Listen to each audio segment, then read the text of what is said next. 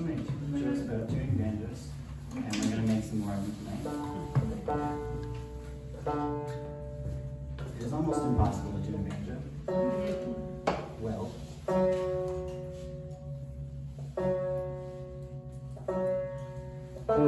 Coral was telling us about a perfect pitch competition. Perfect pitch is when you throw the banjo into the dumpster and it doesn't hit the rim. That might improve the tuning, actually. Thanks for coming, everybody. I've been looking forward to this since 5 before 7. Let's see here.